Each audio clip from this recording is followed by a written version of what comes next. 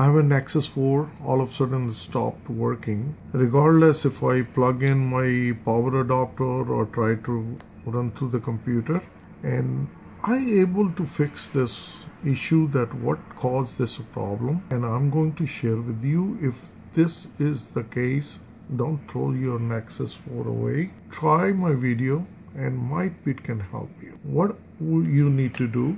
So what you need to do that if you see you need to remove these screws. In order to make it work, we need to open this. You remove this screw, you remove the second. Once the screws is removed, other thing you need to do, take the SIM card tray out.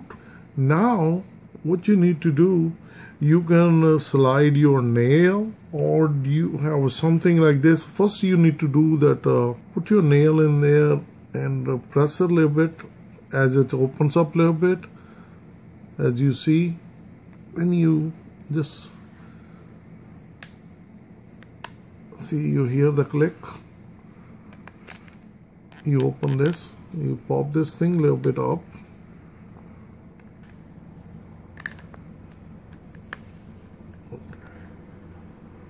You basically, now it's not that hard.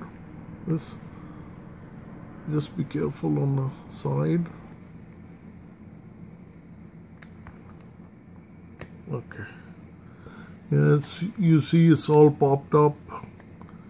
So now we can take it out. So once we take it out, this one has the battery. What I have noticed, once we remove this, what you need to do, that what the problem I have found with the connector of this battery, you need to remove these two tiny, real tiny ones, screws. Once you remove these two tiny screws, you put your nail underneath and pop the connector up. As you pop the connector,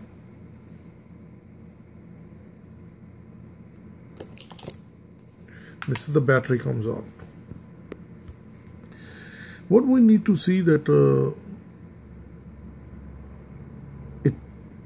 it's not going to be 100% some fix for you, but rather than throwing this phone away, you should take a chance.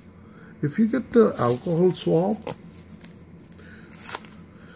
you can clean the contacts.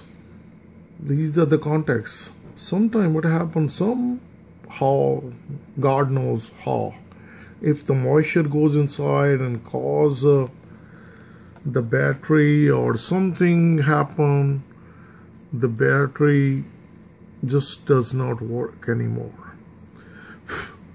So now it's I just did the alcohol. So what I'm gonna do, I'll put it back again. I'm just gonna blow it to make sure that it's fine again. So when you do put the battery, that make sure that you put these contacts on and you press it on top of that. These are the 4 connections, and you can see it. So what you need to do, see, you heard that snap little click? That's what you need to do.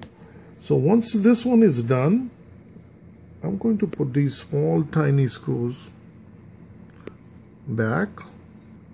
Okay, so once we put these screws back in, now let's see if we can power up this guy. Let's power up this. Now, see, I knew it.